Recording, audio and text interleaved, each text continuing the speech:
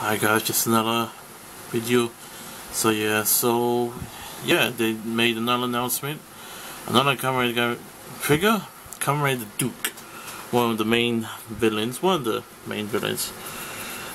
He's going to be made Kamen Rider Duke, and one of the Energy Riders.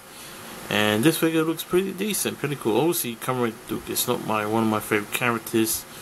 I was thinking not buying this figure. Then I said to myself, but this figure looks pretty good. So here's the first picture. Also, you can start the pre-order. They started the pre-orders already. You can pre-order this from Nimpa Hassan because it's a Tamayashi exclusive. It's a web line exclusive. So, and some few pictures. Obviously, the figure looks really nice. And he's gonna come with Sonic Arrow.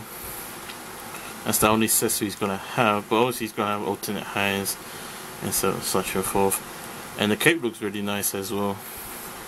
Nicely detailed. So yeah, really cool, you know, nice paint application, the yellow, the blue, and black and silver. It's really highly detailed, so I hope it articulates pretty well as well. But I heard the figure's coming out end of December, so it's a long wait. So it does look nice though. I do want to get this figure. It looks really nice. But obviously, he's got the lemon lock seat, so, and looks cool, man. Really do.